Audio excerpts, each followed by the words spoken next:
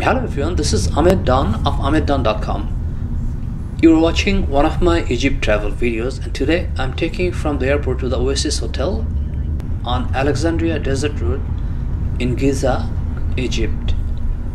After exiting the airport, the highway to Giza seemed to be on high land, and it offered a very nice view of Cairo from afar.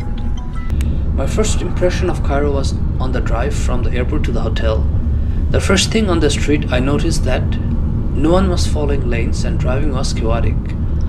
One strange thing that struck me right away is the intertwining of ancient and modern Egypt.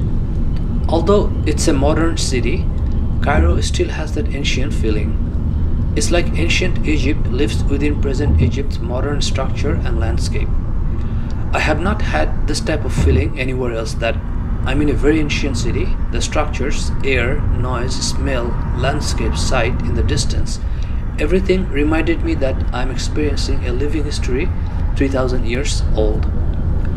I noticed lots of frames of abandoned buildings that were never completed.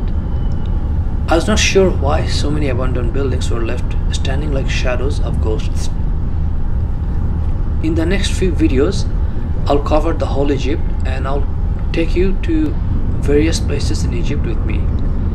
Thank you for watching this video. Forget about subscribing this channel. Forget about liking this video. There'll be more videos coming up, so I'll see you shortly. Thank you.